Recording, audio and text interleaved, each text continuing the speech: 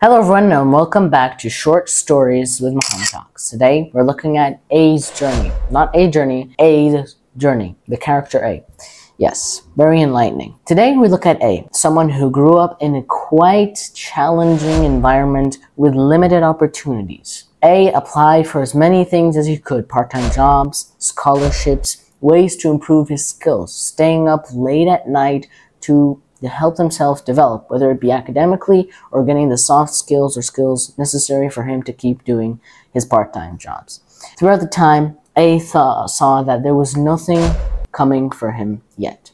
No improvement, no one was accepting the scholarships, and no one was looking for someone as talented and as passionate as him about the job. But A kept going, because he remembered a very distinct saying: it does not matter how slowly you go, as long as you do not stop.